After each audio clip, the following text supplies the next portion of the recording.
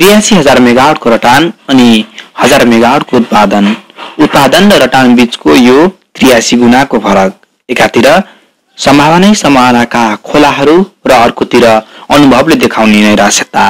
नमस्कार अनि स्वागत छ तपाईहरुलाई नेपाली इस्यु च्यानलमा। हामी आज नेपालको जलविद्युत क्षेत्रको बारेमा चर्चा गर्नेछौँ। यो भिडियो अन्तर्गत नेपालको जलविद्युत इतिहास कस्तो रह्यो, अनुभव कस्तो बटुलियो, यसका समस्याहरू के थिए, के चुनौतीहरू आए, सम्भावना के छन् र जलविद्युत सम्बन्धी तथ्यहरू प्रस्तुत गर्नेछौँ। नेपालको इतिहासतर्फ जाउँ। नेपालको पहिलो हाइड्रोपावर प्रोजेक्ट फार्पिङ हाइड्रोपावर प्रोजेक्ट हो, जुन चाहिँ सन् 1911 मा स्थापना भएको थियो, जसको क्षमता 500 किलोवाट रहेको थियो। विश्वमा पहिलो हाइड्रोपावर युएसए मा बनेको थियो सन् 1882 मा। त्यो बनिसकेपछि 29 वर्षपछि चाहिँ फार्पिङ बन्यो। यसलाई सुरुमा चन्द्रज्योति हाइड्रोइलेक्ट्रिक पावर स्टेसन पनि भनिन्थ्यो र हामीले हाम्रो छिमेकीहरूलाई कम्पेयर गर्दाखेरि इन्डियाको पहिलो हाइड्रोपावर सन् 1898 मा दार्जिलिङको सिद्रापुङमा बनेको थियो, जसको क्षमता 130 किलोवाट रहेको थियो। त्यसैगरी चाइनाको पहिलो हाइड्रोपावर सन् 1912 मा बनेको थियो, जसको क्षमता 240 किलोवाट रहेको थियो, जुन चाहिँ युनान प्रान्तमा थियो। यो अब यी दुई कन्ट्री बीच कम्पेयर गर्ने हो भने पनि हाम्रो सबैभन्दा ठुलो प्रोडक्सन भएको हामी नै थियौँ स्टार्टिङमा। र त्यो बेला फार्पिङको लागत भनेको 6,13,000 थियो र त्यसको ट्रान्समिसन चाहिँ 11 किलोभोल्ट लाइनमा चाहिँ ट्रान्समिसन गरेको थियो। र त्यो विद्युत निकालिसकेपछि त्यसलाई नियमन गर्ने एउटा संस्था चाहिन्छ। त्यो बेला चाहिँ श्री चन्द्रज्योति प्रकाश बिजुली अड्डा भनेर एउटा विद्युत अफिस खोलियो र त्यसपछि केही समयपछि 600 किलोवाटको सुन्दरी जल बनाइयो, जुन चाहिँ सन् 1934 मा बनाइएको हो।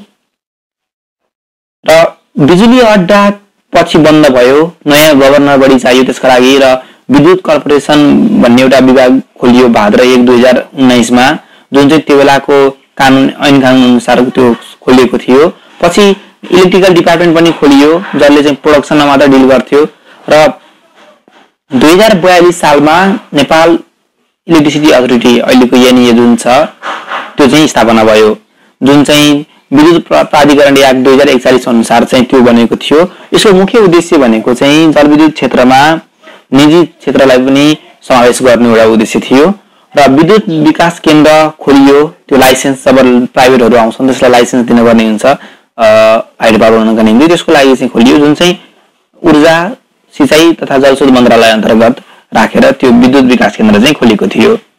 र अहिलेको जुन डिपार्टमेन्ट छ विद्युत विकासको, त्यो चाहिँ त्यही पहिलाकै एउटा इबिसी को रिनेम गरेको अर्गनाइजेसन हो। हाम्रो अनुभव जाउँ। अब झन्डै हाम्रो विद्युत उत्पादनमा 107 वर्षको अनुभव रह्यो। पहिलोबाट दोस्रो हाइड्रोपावर बन्नका निम्ति 23 वर्षको समय लाग्यो, जुन फार्पिङ 1911 मा बन्यो। त्यसपछि 1934 मा सुन्दरी जल बन्यो। यो दुईटाको ग्याप झन् 23 वर्षको रह्यो।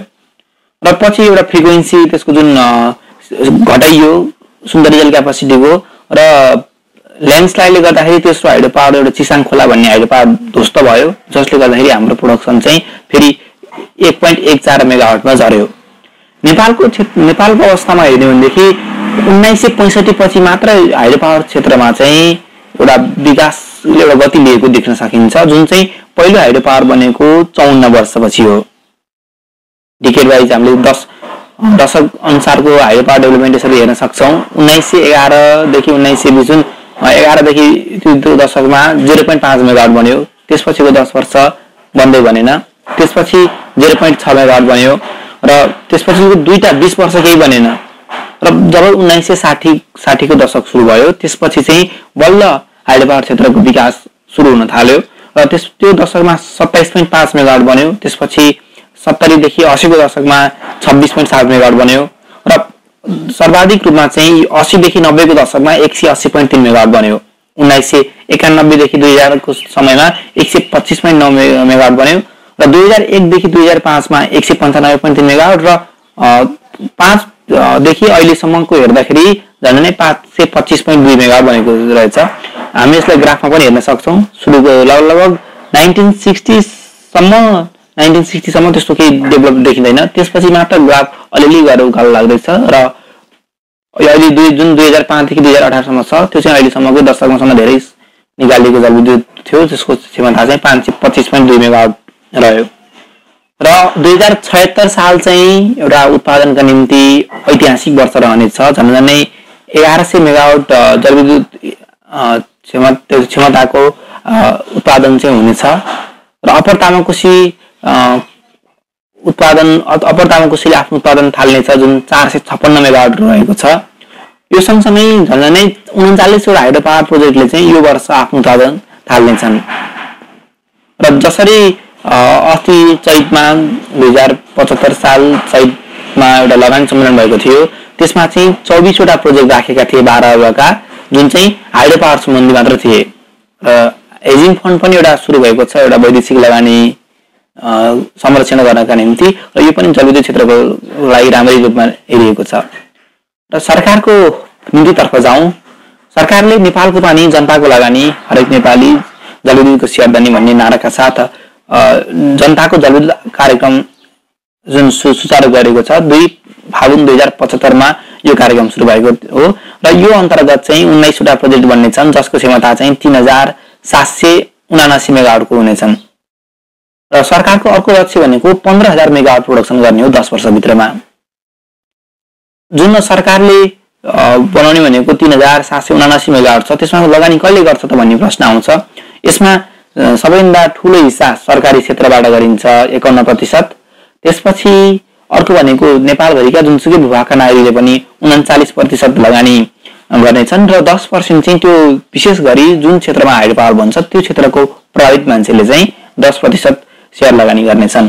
झन्डै 6 खर्ब 95 अर्ब 80 करोडको लागत लाग्ने भनेको छ। यसका लागि सरकारले आन्तरिक तथा बाह्य ऋण दुवै माग्नेछ र केही राम्रा पक्षहरू पनि देखिएका छन्, जस्तै बंगलादेश र नेपाल बीच एउटा एग्रिमेन्ट साइन भएको छ जलविद्युत 400 मेगावाटको ऊर्जा खरिद बिक्रीको लागि। 2040 सम्ममा चाहिँ बंगलादेशले 400 मेगावाट नेपालबाट लाने भन्ने एउटा सहमति भएको छ। त्यसैगरी यदि एनईए जुन नेपाल विद्युत प्राधिकरणले अहिले जसरी किनिरहेको छ त्यही रेटमा बंगलादेशलाई बेच्यो भने पनि झन्डै हामीले वार्षिक 3 खर्ब 60 अर्ब चाहिँ आम्दानी गर्छौं र इनर्जी बैंकिङमा पनि सम्झौता भएको छ। 2075 माघ 12 गते पोखरामा भएको सचिव स्तरीय बैठकले चाहिँ नेपाल र भारत बीच इनर्जी बैंकिङको अवधारणालाई स्वीकृत गरेको छ, जस अनुसार अब हामीलाई बर्खामा बढी भएको बिजुली हामीले भारतलाई दिन सक्छौं र त्यही अनुरूप नै हामीलाई हिउँदमा चाहिएको बिजुली चाहिँ भारतबाट ल्याउन सक्छौं। त्यसैगरी ढल्केबर मुजफ्फरपुर ट्रान्समिसन लाइन छ, त्यो चाहिँ 440 किलोभोल्टको ट्रान्समिसन लाइन चार्ज भइसकेको छ। यो अन्तर्देशीय प्रसारण लाइनको हो, यो पनि एउटा राम्रो खबर हो। इलेक्ट्रिकल जुन उत्पादन सम्बन्धी जलविद्युत उत्पादन सम्बन्धी केही तथ्यहरू रहेका छन्, जस्तै 337 वटा प्रोजेक्ट जसको क्षमता 18193 मेगावाट छ, त्यो चाहिँ स्टडी फेजमा छन्। झन्डै 3000 मेगावाटले का प्रोजेक्टहरूले चाहिँ पावर पर्चेज एग्रिमेन्ट विद्युत खरिद बिक्री सम्झौता गरिसकेका छन् र 8000 मेगावाट जतिका जुन त्यो आयोजना छन् त्यसले चाहिँ पावर पर्चेज एग्रिमेन्ट पीपीए को लागि चाहिँ आवेदन दिइसकेका छन्। नेपाली झन्डै 30% नेपालीहरूले चाहिँ जलविद्युतको उसमा पहुँच छैनन्, एउटा विद्युतको पहुँचमा छैनन्, ऊर्जाको पहुँचमा छैनन् र नेपालको इनर्जी कन्जम्पसन पनि नेपालीहरूको इनर्जी कन्जम्पसन एकदम कम छ, झन्डै 200 किलोवाट आवर इयरली छ। अरू देशहरूमा जस्तै विकसित देशहरूमा हेर्यो भनेदेखि झन्डै यो 10000 किलोवाट आवर इयरली छ र यो बढाउनु पर्ने एउटा इलेक्ट्रिकल कन्जम्पसन चाहिँ बढाउनु पर्ने आवश्यकता देखिन्छ। अब हामी जलविद्युत क्षेत्रमा रहेका केही समस्याहरूको बारेमा हेरौँ। सबैभन्दा मुख्य समस्या एउटा लाइसेन्स होल्ड गर्ने र केही पनि नगरिकन बस्ने समस्या रहेको छ, जसले गर्दाखेरि अप्पर कर्णाली पश्चिम सेटीहरू चाहिँ एकदम रूपमा एफेक्ट भयो। यिनीहरू जुन यो लाइसेन्स होल्डिङ समस्याले यिनीहरूलाई धेरै असर गर्यो र भर्खरै मात्र एनईएले 106 वटा प्रोजेक्ट जसको क्षमता 2803 मेगावाटको थियो त्यसको चाहिँ लाइसेन्स क्यान्सल गरिसकेको छ। होल्ड गरेर बसेको कारणले त्यो लाइसेन्स खारेज गरिएको छ। अर्को ट्रान्सपोर्टेसनको यातायातको अभाव, बाटोघाटो नहुनु, त्यो पनि समस्याको रूपमा हेरिन्छ। हाइड्रो पावर नभएखेरि विभिन्न ठुला मेसिनहरू लान पर्ने हुन्छ, त्यो यातायात नभइसकेपछि लान गाह्रो हुन्छ। हाइड्रो पावर बनाउनले नै बाटो बनाउनु पर्दाखेरि झन् महँगो हुन जान्छ। त्यसकारण यो पनि एउटा समस्याको रूपमा रहेको छ। 3 नम्बरको समस्या भनेको जमिनको समस्या हो। मुआवजा जस्तो जमिन हाइड्रो पावर बनाउन लाग्यो त्यहाँ अब भूमाफियाको चलखेल हुन्छ, जग्गाको भाउ आकाशिन्छ र सरकारले किन्न खोज्दाखेरि पनि धेरै महँगो पर्दिन्छ। लगभग एउटा हाइड्रो पावरै बन्ने रकम मुआवजा जान नै सक्छ। जनजनै 25 अर्ब जति चाहिँ बुढी गण्डकीको जुन हाइड्रो पावर बन्ने भनेको छ त्यहाँ चाहिँ गइसकेको छ मुआवजा वितरणमा पनि। त्यसकारणले यो जमिनको प्राप्तिको पनि यो समस्या हो। अर्को समस्या रहेको छ यो ट्रान्समिसन र डिस्ट्रिब्युसनको। हाइड्रो पावर बन्छ, त्यसपछि त्यहाँको उत्पादन भइसकेको बिजुलीलाई चाहिँ राष्ट्रिय प्रसारण लाइनसम्म जोड्नु पर्ने हुन्छ। कोहीको अलि टाढा दुर्गमतिर बनेको हाइड्रो पावरलाई त राष्ट्रिय प्रसारण लाइनसम्म आउनको निम्ति धेरै समय लाग्छ, त्यो धेरै खर्चले पनि हुन्छ। जस्तै सानो सानो हाइड्रो पावर छ, अब उसको प्रसारण लाइनमा धेरै खर्च जान सक्छ, किनकि मुआवजा दिनुपर्छ। त्यो हाई भोल्ट जुन ट्रान्समिसन लाइनको मुनिको जग्गाहरू हुन्छन् त्यहाँ मान्छेहरूले मुआवजा माग्छन्, त्यहाँ दिनुपर्छ। त्यसकारणले सानो सानो प्रोजेक्टको लागि चाहिँ यो एकदमै महँगो साबित हुन गएको छ राष्ट्रिय प्रसारण लाइनमा जोड्नका लागि। 5 नम्बरको समस्या हो फरेस्ट, जुन जङ्गलको समस्या रहेको छ। जस्तै त्यो ट्रान्समिसन लाइनहरू बिछाउनका निम्ति जङ्गलको प्रयोग गर्नुपर्ने हुन्छ, अनि रुख काट्नलाई विभिन्न सरकारका विभिन्न अङ्गहरू जस्तै निकायहरूमा एउटा कोर्डिनेसन चाहिन्छ। त्यो चाहिँ कोर्डिनेसन भइदिएन भने त्यो काम ढिला हुन्छ। जस्तै चिल्लीमा त्रिशुली 220 किलोमिटर ट्रान्समिसन लाइनको लागि अब त्यहाँ सबभन्दा पहिला वन कार्यालयसँग स्वीकृति दिनु पर्यो, अनि वन कार्यालय मान्न नमान्न सक्छ। अब वन मन्त्रालय आउँछ, वन मन्त्रालयबाट फेरि अब त्यहाँबाट नभयो भने मन्त्री परिषदमा आउनु पर्यो। त्यसकारणले पनि यो एकदमै धेरै नै जटिल समस्या निम्ति आउँछ हाम्रो यो सरकारको जुन निकायहरू छ त्यो बीचको समन्वयको अभावले गर्दाखेरि पनि। र अब भर्खरै देश संहितामा गएको छ, 3 तहको सरकार छ, प्रदेश, केन्द्र र स्थानीय गरेर 3 तहको सरकार छ। र स्थानीयले भन्छ आफ्नो ठाउँमा भएको हाइड्रो पावरलाई मैले कर उठाउन पाउनुपर्छ, मैले नै यसको लाभ लिन पाउनुपर्छ भन्छ। प्रदेशले भन्छ प्रदेशमा भइसकेपछि यो हामीले पनि लिन पाउनुपर्छ भन्छ, र केन्द्रले त उसले त कर त केन्द्रलाई तिर्नुपर्छ भन्ने कुरा गर्छ। त्यसकारण 3 तह बीच चाहिँ एउटा मनमुटाव छ करहरूको उठाउनेका लागि। अरू थोकमा पनि यिनीहरू बीच समन्वय नभएको कारणले गर्दाखेरि हाइड्रो पावरको क्षेत्रमा यो समस्या देखिन्छ, र यो अबको आउने दिनमा यो समस्या जटिलता देखिन सक्छ। र अहिलेसम्मको समस्या एउटा अस्थिर सरकार थियो, अब चाहिँ केही हदसम्म त्यो समस्या सुल्झिएको छ। सरकार परिवर्तनसँगै आयोजनाको मोडालिटी फेरिन्छ। त्यसकारणले राष्ट्रिय गौरवका मात्र नभएर सानसाना ठुल्ठुलो मध्यम खालका हाइड्रो पावरहरूमा पनि यसको असर देखिन्थ्यो। अब त्यो एउटै सरकार फिक्स भइसकेपछि 4-5 वर्षसम्म एउटै सरकार फिक्स भइसकेपछि उसले आफ्नो मोडालिटी अनुसारको डेभलपमेन्ट प्रोजेक्टहरू अगाडि बढाउन सक्छ। र 8 नम्बरको समस्या जताततै यत्र त्यत्र सर्वत्र भएको समस्या हो पोलिटिक्स। पोलिटिक्समा पनि एउटा प्रतिस्पर्धात्मक र सुधारक गर्ने पोलिटिक्स नभएर खुट्टा टान्ने, एउटाले अर्कालाई लडाउने किसिमको मात्र पोलिटिक्स हावी हुनु हाम्रो लागि दुर्भाग्य हो। जस्तै नेपाल विद्युत प्राधिकरणमा पनि त्यो पोलिटिक्स छ, एकले अर्कालाई खसाल्न खोज्ने, विकासको लागि भन्दा पनि आफू बीच नै लडाईको लागि जुन एउटा लड्ने पोलिटिक्स छ, त्यसले गर्दा हाम्रो हाइड्रो पावर क्षेत्र अझै पछाडि परिरहेको छ। र त्यसकारण सँगसँगै जसले हाइड्रो पावर क्षेत्रको डुबाइरहेका छन्, हाइड्रो पावर क्षेत्रमा जुन लगानीलाई उनीहरूले डुबाइरहेका छन्, त्यस्तालाई चाहिँ राजनीतिक संरक्षण हुनु र कारबाही नहुनु त्यो पनि अर्को समस्या रहेको छ। अर्को भनेको हामी 2 ठुला देश बीच रहेका छौँ, त्यसकारणले हरेक देशले यहाँ बन्ने हरेक प्रोजेक्टमा आफ्नो स्वार्थ खोज्छ। हामी त्यो उनीहरूसँग भिड्न सक्ने क्षमताको छैनौँ। त्यसकारणले पनि एउटा भूराजनीतिक समस्याले पनि कति आयोजनाहरूलाई यसले पिरोलिरहेको छ। हामीले केही सिक्न सक्छौँ। जस्तै चाइना, भियतनामको तलतिर रहेको देश लाओस छ, उसको चाहिँ 1993 सम्म आउँदाखेरि 206 मेगावाट बिजुली उत्पादन भएको थियो, र अहिले उनीहरू 6000 मेगावाट चाहिँ बिजुली उत्पादन गरिरहेका छन्, र 2020 सम्म उनीहरू 14000 मेगावाट बिजुली उत्पादन गर्ने लक्ष्य लिएका छन्। त्यसमा चाहिँ आफूलाई हरेक जसलाई चाहिन्छ उसले गरेर त्यहाँ लगानी गर्ने, हाइड्रो पावर बनाउने, सरकारको नीति नियम अनुसार आफूले लिएर आउने।